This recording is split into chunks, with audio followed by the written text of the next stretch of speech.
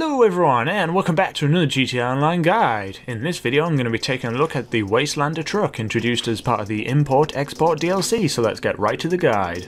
So, the Wastelander, at the humble price of just $658,350, non-discounted, you get a vehicle which is absolutely massive. Seriously, this is like the dump's little sister, but to say it's got the performance of a dump is the absolute opposite of the truth. This thing accelerates quickly and has a pretty decent top speed. The handling through corners is also pretty good. It's too bad we can't make it even better by taking it to the mod shop, but I guess we can never win with these vehicles, can we? Anyways, because of its high up suspension and large wheels, I immediately thought this vehicle could make for a very good off-roader. And I wasn't wrong, this thing pretty much takes on anything you throw at it. However, you do have to be rather careful when riding along roads with a convex profile or taking on corners at a high speed, because this thing likes to tip over.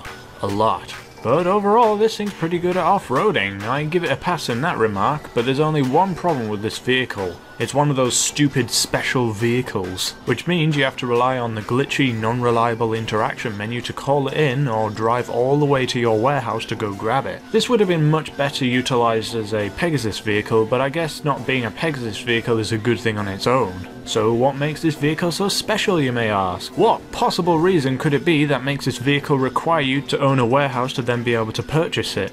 Well, you can carry vehicles with it.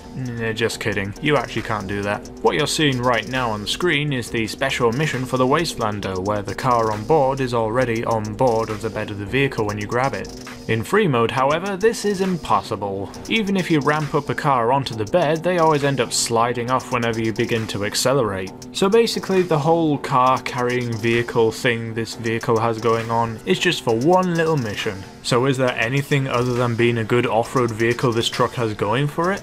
Well, it can carry a driver and passenger in the cabin, as well as up to 4 people hanging for their dear lives on the back. Those who are in the back can use a variety of weapons, all one-handed, even a light machine gun, which must mean that every character in GTA Online has the strength of a super soldier from Crisis, because not only are they hanging on to a light machine gun which must weigh at least 25 kilograms or 55 pounds for you Americans out there, as well as hold on to the truck with their other hand. Not only that, but people can hold on even if the truck is undergoing even the worst of terrain. The tyres on this vehicle are bulletproof.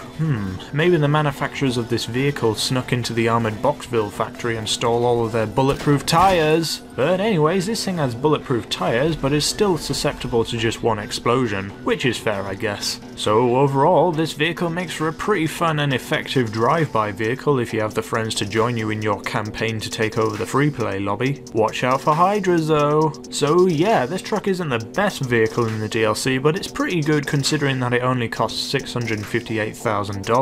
If it cost any more than that, then I wouldn't really recommend this vehicle, but I personally think it's cheap enough to at least be up for consideration. But let me know what you guys think in the comments, and hey, if you enjoyed this video, make sure to leave a like and subscribe to the Pyrerealm Gaming channel for loads more GTA Online guides coming to you very soon. See you around!